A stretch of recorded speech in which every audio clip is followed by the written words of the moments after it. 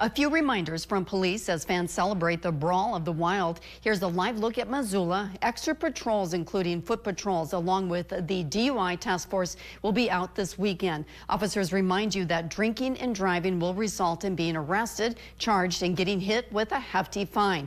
We talked to Officer Whitney Bennett, who shares this message for those planning to celebrate.